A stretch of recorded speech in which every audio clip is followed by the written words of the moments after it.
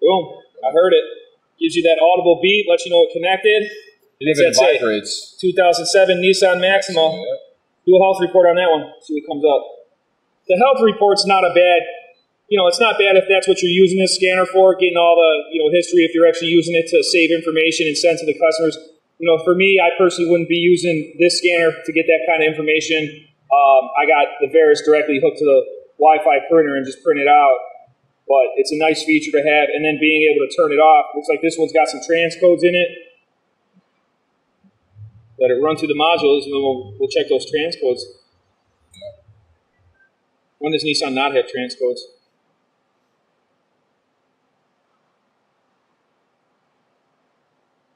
You can see the progress bar loading there at the top. Then scroll down. So go to, got some 7th engine speed sensor. Up, down, shift, switch. Probably a valve issue. P725, P0826.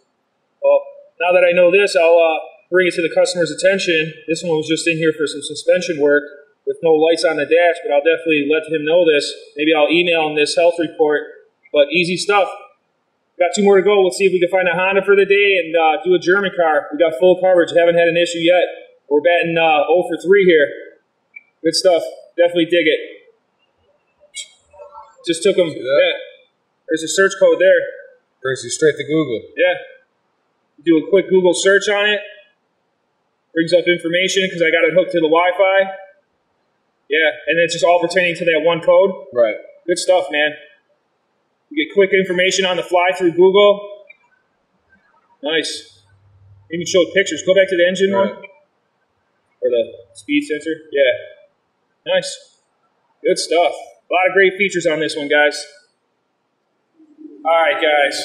Well, got a little busy today. I didn't get a chance to hook this up to a few other cars like I would have liked to, but I got to, wrap this one up, give you my thoughts, quick hands-on. You guys see, I had no problems linking to the Ford, linking to that Volvo, linking to the Nissan. It seemed pretty good. The only thing, I'd like to see it on a Honda. That's probably going to be the next one. I'll try to maybe get that on video, but I want to get something out there for you guys. My thoughts on this launch. 123E. For the price of it, it's a pretty decent scanner. It's it's got nice features on there. If you do hook it up to the Wi-Fi, you can do the quick Google searches on some of these codes. You guys seen it, picked up the trans control module on that Nissan, pulled up some codes that I didn't even know was on there. I did talk to the customer about it, but for what it is and get it done. I know they have other models other than this one. This one's probably more of a basic one, but for the price, I got nothing bad to say about it. It seems like a decent scanner. You guys know I've reviewed a few of them, but this one's definitely decent for the cost. But as always, links to it be down in the description. You guys want to check one out, grab one up for yourself. I'll definitely be checking this thing out, putting it through the ringer. Maybe we'll revisit it and see what it's worth if I run into any issues. But so far, so good. It seems like a decent scanner for a mid-launch scanner. Definitely be using this around the shop more often.